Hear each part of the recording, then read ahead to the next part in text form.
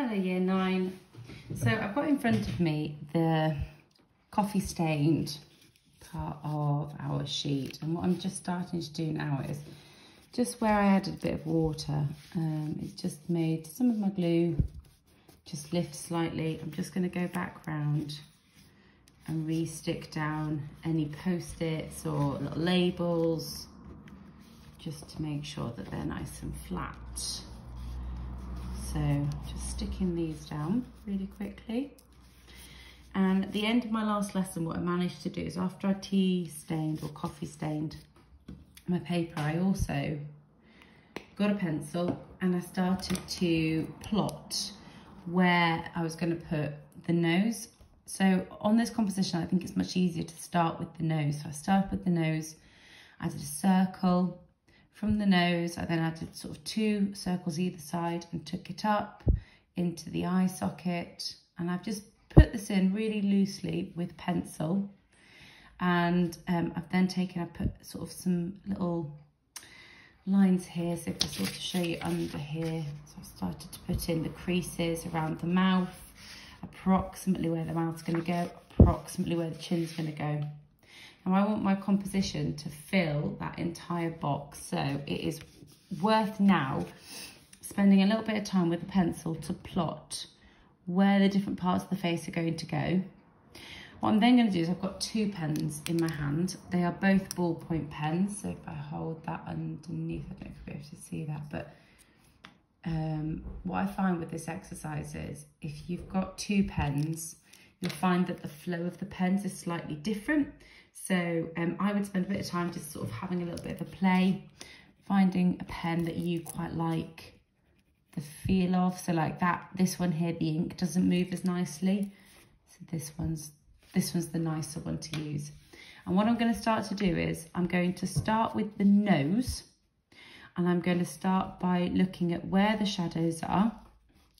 So I'm going to start to pick out underneath the nose, and what I find easiest is I'm going to use a mixture of repetitive lines. So it's going to go up and just build into this nose. I also find using really minimal pressure and using lines all going in the same direction can build a little bit of tone. That works quite nicely.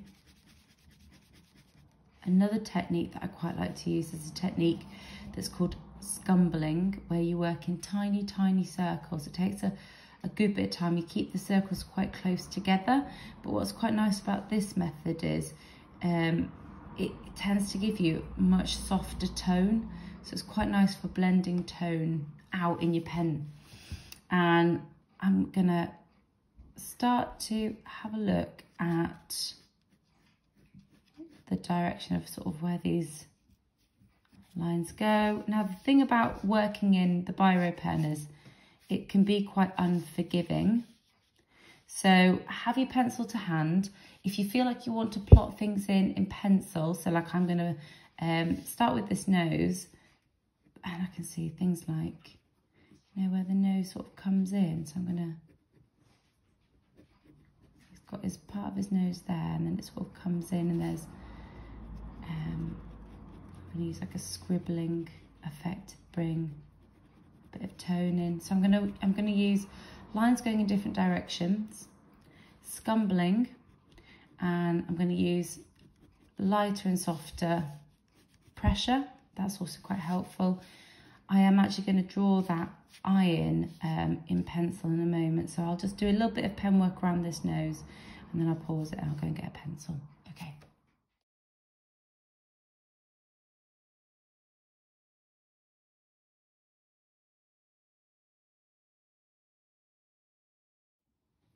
So I've got myself a pencil here, and what I was going to do is, I mentioned to you earlier that I had that eye socket there. So what I'm going to do is I'm going to actually put an eyeball into that eye socket. This method I find quite useful for symmetry and proportion. Okay, so it's not that easy for me to see here, to be fair, because I've got the visualizer in the way, but put that eyeball in there, and then the next thing I'm going to do is I'm going to look at the shape of the eye, and I'm going to try and, now the thing about older people is they've got eyes that are, especially this man, they're sort of quite small, their eyes. So I'm just going to plot in where some of that skin, some of the folds are around the eye. I'm going to do the same on the other side. Again, tear duct on the outside, eye not terribly wide.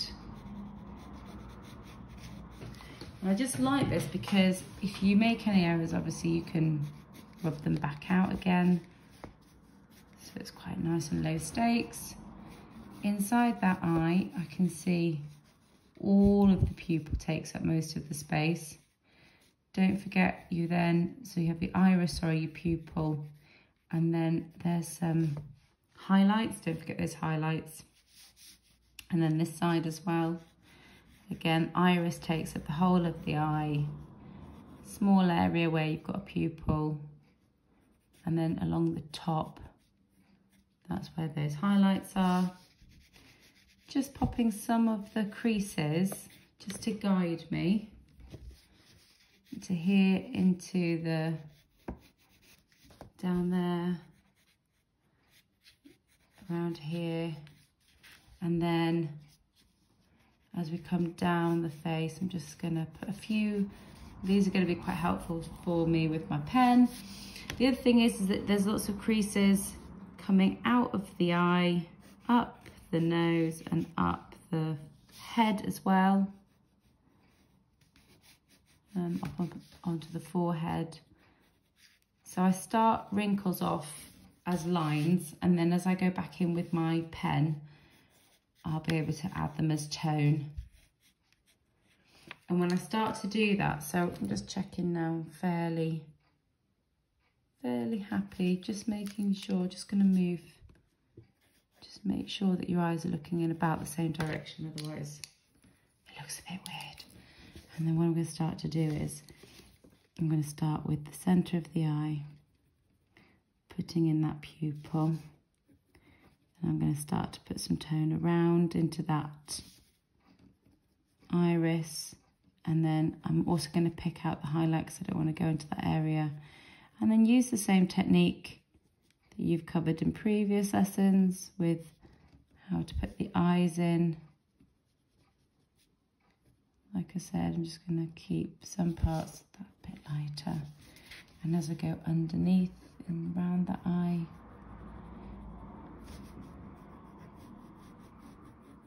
Now, to keep highlights in, just don't go into those areas. Go outside of them and it will emphasise them. And that will start to give you some nice depth as well. So if we go into here, where I've got a nice wrinkle there, I'm going to start to go into that. I'm going to start to go into where these folds are of the skin. And because we put that coffee down, it's almost like there's a skin tone there already. And then what I'm going to do is I'm just going to build that up now.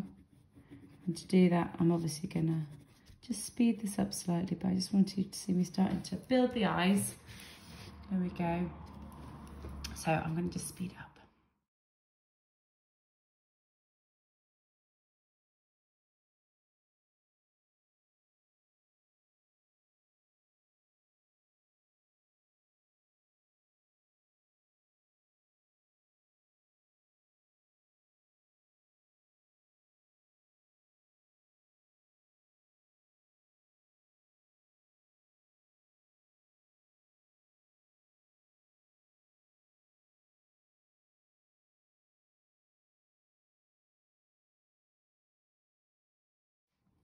So I've started to build his hat in here. I've been using cross hatching underneath that hat to make the tone stand out. So that's where you go backwards, or you go in sort of one direction, then you go in the opposite direction, and it creates this cross hatch effect.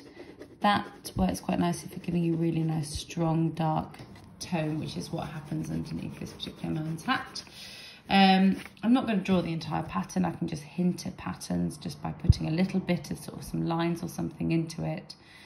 Around the eyes, I've been trying to build up some of these tones, but I've got to start to put a few of the eyebrows in here. So what I'm going to start to do is I'm going to add individual. Now, the thing about old people's hair is it's quite light. So what I would recommend you do is squint your eyes and look not at the hair, but look around the hair so that you sort of drawing the individual hairs, but you're sort of leaving that paper still coming through. So I'm not trying to draw lots of lines because it wouldn't look realistic. What I'm doing is he's got these really cute bushy eyebrows, so I'm going to start to put a bit of tone in there. And I'm going to start to go, like I said, in between the hairs.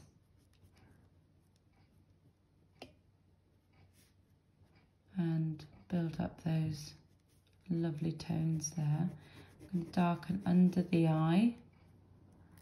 That's going to create that nice highlight. Just go around there.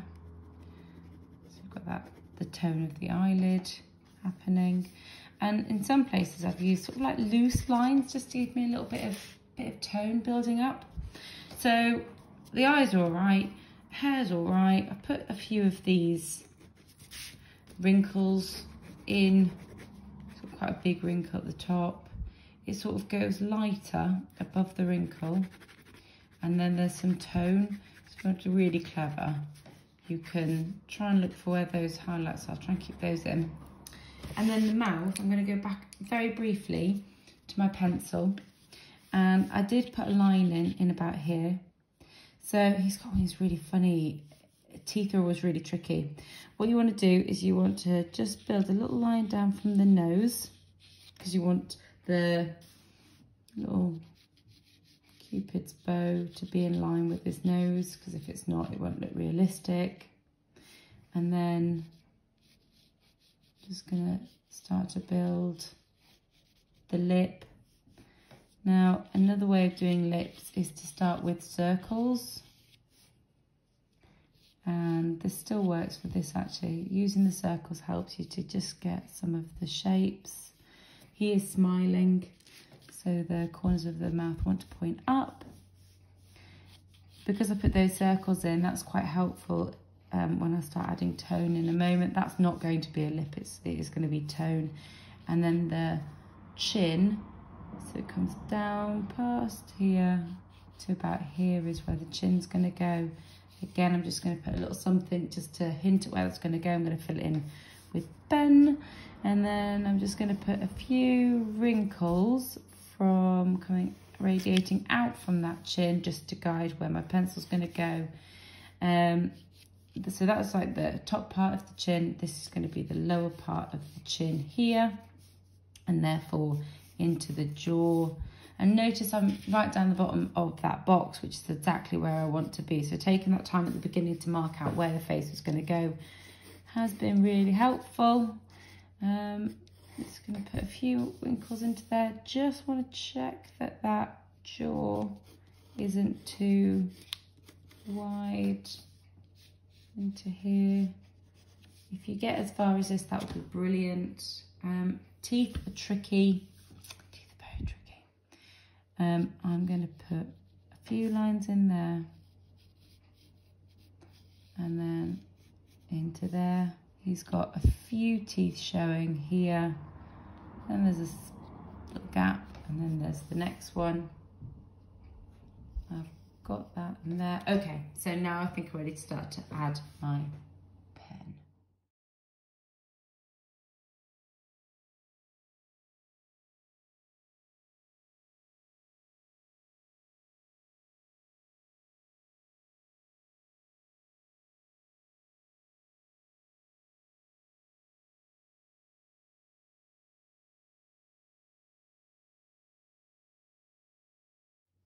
So I put all of the features in now, and then what I would want to do is I would want to sit and just keep building those light and dark tones. But hopefully now you can see how we can build up that face, working in pencil first of all, and then using a range of different types of lines to build up light and dark tones, including cross-hatching, going in different directions, playing around with pressure, so using lighter pressure, scumbling, you can work in little tiny little circles, in some areas not going in at all helps to create that tone, and in other areas really going back in to build these dark, dark tones. So I'll let you have a little go.